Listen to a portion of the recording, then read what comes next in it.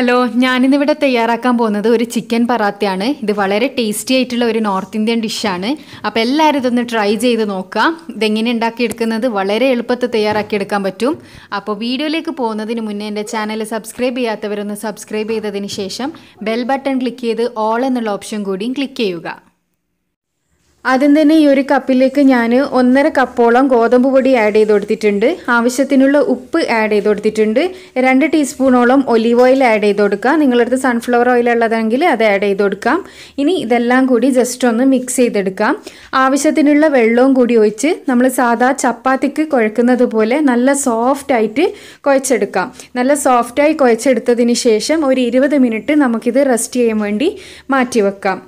ആ ഒരു സമയം കൊണ്ട് ഒരു കുക്കറിലേക്ക് നമുക്ക് ആവശ്യത്തിനുള്ള ചിക്കൻ പീസസ് ആഡ് ചെയ്ത് കൊടുക്കാം. ചിക്കന് മസാലയ്ക്ക് വേണ്ടിയിട്ടുള്ളതാണ്. അപ്പോൾ നിങ്ങൾ എത്രയാണോ ചപ്പാത്തി ഉണ്ടാക്കി എടുക്കാൻ ഉദ്ദേശിക്കുന്നത് അതിനനുസരിച്ചിട്ടുള്ള ചിക്കൻ എടുക്കുക. ഇതിലേക്ക് 1 ടീസ്പൂണോളം മുളക് പൊടി ആഡ് ചെയ്ത് കൊടുത്തിട്ടുണ്ട്. അതുപോലെ തന്നെ 1 ടീസ്പൂണോളം മല്ലിപ്പൊടി ആഡ് ചെയ്ത് കൊടുക്കാം. ഇനി 1/4 ടീസ്പൂണോളം മഞ്ഞൾപ്പൊടി ആഡ് ചെയ്ത് കൊടുത്തിട്ടുണ്ട്.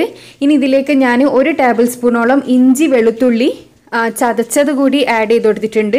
പിന്നെ 1/2 ടീസ്പൂണോളം നമ്മളെ ചെറിയ ജീരകത്തിൻ്റെ പൊടി, നല്ല ജീരകമൊന്നും പറയും, ഇതെല്ലാം കൂടി ഇട്ടിട്ട് നല്ലോണം ഒന്ന് മിക്സ് ചെയ്യുക. അതിനുശേഷം ഒരു 2 ടേബിൾ സ്പൂണ് സൺഫ്ലവർ ഓയിൽ കൂടി ഇതിൻ്റെ മേലെ ഒന്ന് ഒഴിച്ചു കൊടുക്കാം. അതിനുശേഷം വീണ്ടും നല്ലോണം ഒന്ന് മിക്സ് ചെയ്തെടുക്കാം. ഇനി ഇതിലേക്ക് ആവശ്യത്തിനുള്ള വെള്ളം ഒഴിച്ചു കൊടുക്കണം. ഞാനിവിടെ ഒരു 1/2 കപ്പ് വെള്ളം ഒഴിച്ചു കൊടുത്തിട്ടുണ്ട്. ആവശ്യത്തിനുള്ള ഉപ്പ് കൂടി ആഡ് ചെയ്ത് കൊടുക്കാം. ഇനി ജസ്റ്റ് ഒന്ന് മിക്സ് ചെയ്തതിന് ശേഷം നമുക്ക് ഈ ചിക്കനെ ഒന്ന് വേവിച്ചെടുക്കണം.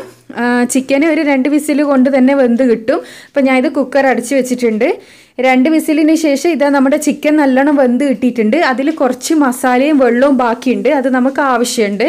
അപ്പോൾ ഇതിലുള്ള ചിക്കൻ പീസസ് നമുക്ക് ജസ്റ്റ് വേറൊരു പ്ലേറ്റിലേക്ക് മാറ്റിയെടുക്കാം.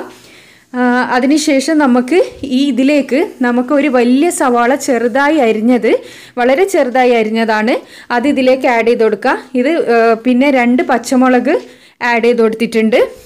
സവാളയും പച്ചമുളകെല്ലാം നമ്മൾ അരിയുന്നേരം ശ്രദ്ധിക്കണം.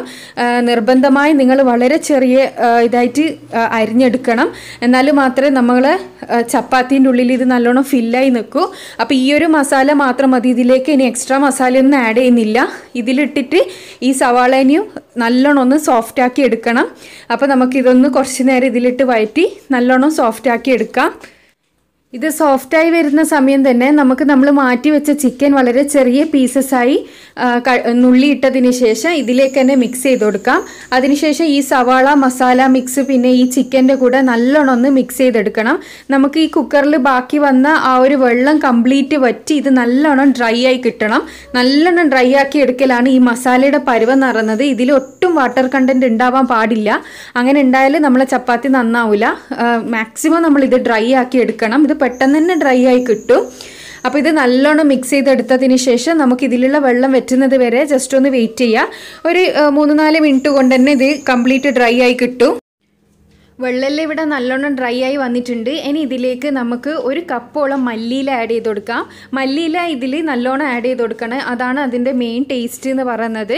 അപ്പോൾ മല്ലിയില ഞാൻ 1 കപ്പോളം ആഡ് ചെയ്ത് കൊടുത്തിട്ടുണ്ട്. വളരെ ചെറുതായിട്ട് തന്നെ മല്ലിയില അരിയണം. നമ്മൾ ഇതിലിട്ട സവാള പച്ചമുളക് മല്ലിയില ഇതെല്ലാം വളരെ ചെറുതായിട്ട് തന്നെ അരിഞ്ഞിട്ട് വേണം ഇട്ട് കൊടുക്കാൻ. ഇനി ഇത് നല്ലോണം ഒന്ന് മിക്സ് ചെയ്തെടുക്കാം. ഇപ്പോൾ ഇതിൽ ഒട്ടും തന്നെ വെള്ളമില്ല, ഇത് നല്ലോണം ഡ്രൈ ആയി കിട്ടിയിട്ടുണ്ട്. ഇനി അവസാനമായി നമുക്ക് ഇതിലേക്ക് 1 ടീസ്പൂണോളം ഗരം മസാല പൊടി കൂടി ആഡ് ചെയ്ത് ജസ്റ്റ് ഒന്ന് മിക്സ് ചെയ്തെടുക്കാം. ഗരം മസാല പൊടിൻ്റെ പച്ചമണം മാറ്റിയെടുക്കേണ്ട ആവശ്യമൊന്നുമില്ല, അതങ്ങനെ തന്നെ ഇട്ട് കൊടുത്താൽ മതി. ജസ്റ്റ് ഒന്ന് മിക്സ് ചെയ്തെടുക്കാം. ഇതിപ്പോൾ ഇവിടെ നമ്മുടെ മസാല വെള്ളമെല്ലാം വെച്ച് നല്ലോണം റെഡിയായി. ഇനി നമുക്കിത് അടുപ്പിൽ നിന്ന് മാറ്റി വെക്കാം. ഇനി അടുത്ത സ്റ്റെപ്പ് എന്ന് പറയുന്നത് നമ്മൾ നേരത്തെ തയ്യാറാക്കി വെച്ചിരിക്കുന്ന ചപ്പാത്തി നല്ല സോഫ്റ്റ് ആയിട്ടുണ്ട്. ഇത് ജസ്റ്റ് ഒന്ന് നമുക്ക് കൈകൊണ്ട് ഒന്നുകൂടി ഒന്ന് കുഴച്ചെടുക്കാം. ഇനി ഓരോ ഉരുളകളാക്കി മാറ്റിയെടുക്കാം. നമ്മൾ സാധാ ചപ്പാത്തി ഉണ്ടാക്കുന്ന പോലെ തന്നെ, പക്ഷേ ചപ്പാത്തി ഉണ്ടാക്കുന്ന ഉരുളകളെക്കാളും കുറച്ച് വലിപ്പത്തിൽ ഉരുളകൾ ഉണ്ടാക്കിയെടുക്കുക. അപ്പോൾ ഈ ഒരു മാവ് കംപ്ലീറ്റിന് ആവശ്യത്തിനുള്ള ഉരുളകൾ ഉണ്ടാക്കി എടുത്തിട്ടുണ്ട്. ഇനി നമുക്കിതൊന്ന് പരത്തിയെടുക്കണം. ആദ്യം തന്നെ നമുക്ക് കുറച്ച് ചപ്പാത്തിപ്പൊടി വിതറിയതിന് ശേഷം ഇത് മെല്ലെ ഒന്ന് പരത്തിയെടുക്കുക. പരത്തിയെടുക്കുക എന്ന് പറഞ്ഞാൽ കംപ്ലീറ്റ് പരത്തണ്ട, ജസ്റ്റ് ഒന്ന് റൗണ്ടാക്കി എടുത്തതിന് ശേഷം ഇതിൻ്റെ മിഡിലേക്ക് നമുക്ക് മസാല ഫില്ല് ചെയ്ത് കൊടുക്കണം. എക്സസ് ആയിട്ടുള്ള പൊടിയെല്ലാം ഒന്ന് തട്ടി കൊടുക്കുക. ഇനി അതിനുശേഷം ഇതിൻ്റെ മിഡിലേക്ക് നമുക്ക് മസാല വെച്ച് കൊടുക്കണം.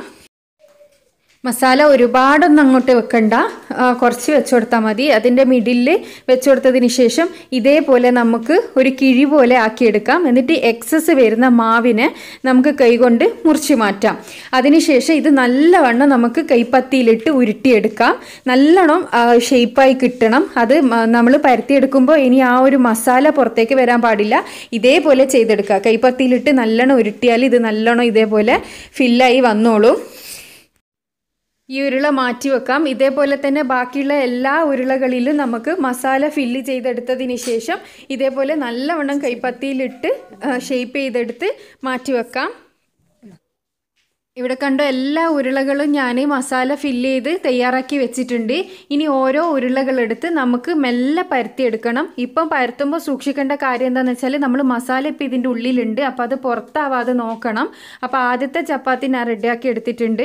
അതേപോലെ തന്നെ നമുക്ക് ബാക്കിയുള്ള എല്ലാ ഉരുളകളും ഇതേപോലെ പരത്തിയെടുക്കാം. എനിക്കിവിടെ നല്ല റൗണ്ട് ഷേപ്പിൽ കിട്ടുന്നൊന്നുമില്ല, നിങ്ങൾ നല്ല റൗണ്ടാക്കി എടുത്താൽ മതി. ഇതേപോലെ എല്ലാ ചപ്പാത്തിയും നമുക്ക് തയ്യാറാക്കാം. ഇനിയിപ്പോൾ അടുത്ത സ്റ്റെപ്പ് എന്ന് പറയുന്നത്, ഒരു പാന് ഞാൻ നല്ല ഹൈ ഫ്ലെയിമിലിട്ട് നല്ലോണം ചൂടാക്കി എടുത്തിട്ടുണ്ട്. നല്ല ചൂടായ പാനിലേക്ക് നമ്മൾ പരത്തി വെച്ച ചപ്പാത്തി ഇട്ട് കൊടുക്കാം. ഇട്ട് കൊടുത്തതിന് ശേഷം അതിൻ്റെ മേൽഭാഗം ജസ്റ്റ് ഒന്ന് കളറ് മാറുന്ന സമയത്ത് നമുക്കിതൊന്ന് തിരിച്ചിട്ട് കൊടുക്കണം. സാധാരണ നമ്മൾ ചപ്പാത്തി ചുടുന്നത് പോലെ തന്നെ ചെറിയൊരു മാറ്റം മാത്രമേ ഉള്ളൂ. ഇത് നല്ലോണം ഒന്ന് വെന്ത് കിട്ടണം നമ്മളെ മസാലയുടെ ഉള്ളിലുള്ളതുകൊണ്ട്. അപ്പോൾ ഇതിൻ്റെ മേൽഭാഗം ജസ്റ്റ് ഒന്ന് കളറ് ചേഞ്ചായി വരുന്നുണ്ട്.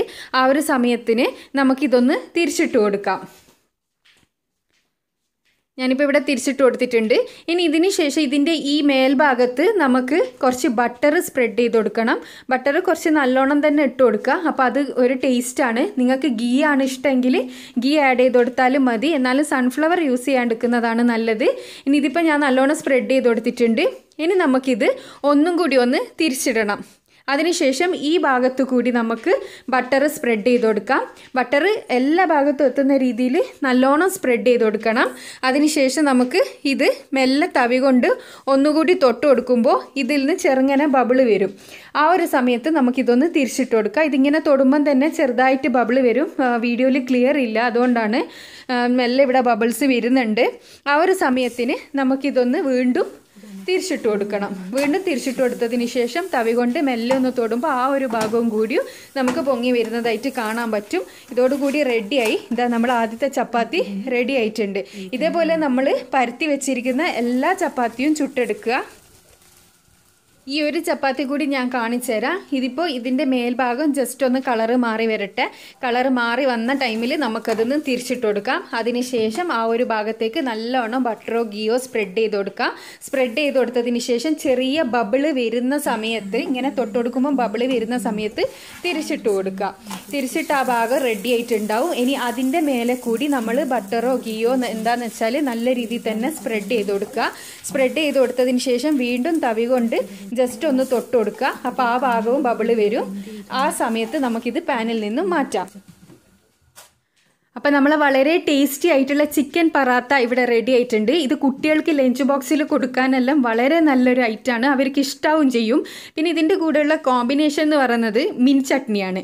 ഇനിയിപ്പോൾ ആ ഒരു ചട്നി ഇല്ലാണ്ടും ഇത് കഴിക്കാൻ നല്ല ടേസ്റ്റാണ്. ഇതിന് പ്രത്യേകിച്ച് ഒരു കറിയുടെ ആവശ്യമില്ല. പെട്ടെന്ന് തന്നെ തയ്യാറാക്കി എടുക്കാൻ പറ്റുന്ന ഒരു ബ്രേക്ക്ഫാസ്റ്റ് ആയിട്ടും ഡിന്നറായിട്ടും കഴിക്കാൻ പറ്റുന്ന ഒരു ഐറ്റമാണ്. അപ്പോൾ മിൻ ചട്നീൻ്റെ റെസിപ്പി ഞാൻ ഓൾറെഡി പോസ്റ്റ് ചെയ്തിട്ടുണ്ട് ഒരു സാൻഡ്വിച്ചിൻ്റെ കൂടെ. അപ്പോൾ അത് കാണാത്തവർ കാണുകയാണെങ്കിൽ നിങ്ങൾക്ക് ഇതിൻ്റെ കൂടെ ഉണ്ടാക്കി എടുക്കാൻ പറ്റുന്ന നല്ലൊരു ചട്നി കൂടിയാണ് അത്. അത് സ്നാക്സിനും ഇങ്ങനെയുള്ള നോർത്ത് ഇന്ത്യൻ ഐറ്റംസിനെല്ലാം നല്ല കോമ്പിനേഷൻ ആയിട്ടുള്ള ചട്നിയാണ്. അപ്പോൾ അതിൻ്റെ ലിങ്ക് ഞാൻ ഡിസ്ക്രിപ്ഷൻ ബോക്സിൽ കൊടുക്കുന്നുണ്ട്. കാണാത്തവർ കാണുക, അല്ലെ എൻ സ്ക്രീന് ചെക്ക് ചെയ്താൽ നിങ്ങൾക്ക് കാണാൻ പറ്റും. അപ്പോൾ ഈ ഒരു റെസിപ്പി നിങ്ങൾക്ക് തീർച്ചയായും ഇഷ്ടപ്പെടുന്ന ഞാൻ വിചാരിക്കുന്നത്. അപ്പോൾ ഇത് ഉണ്ടാക്കിയതിന് ശേഷം നിങ്ങളുടെ കമൻറ്റ് എൻ്റെ കമൻറ്റ് ബോക്സിൽ അറിയിക്കുക. ലൈക്ക് ചെയ്യുക, ഇഷ്ടപ്പെട്ടെങ്കിൽ ഷെയർ ചെയ്യുക. പിന്നെ എൻ്റെ ചാനൽ സബ്സ്ക്രൈബ് ചെയ്യാത്തവരാണെങ്കിൽ ഒന്ന് സബ്സ്ക്രൈബ് ചെയ്യുക. അടുത്തുള്ള ബെൽ ബട്ടൺ കൂടിയും ക്ലിക്ക് ചെയ്യുക. അപ്പോൾ ഈസിയും ടേസ്റ്റിയും ആയിട്ടുള്ള അടുത്തൊരു റെസിപ്പി ആയിട്ട് കാണാം. Thanks for watching.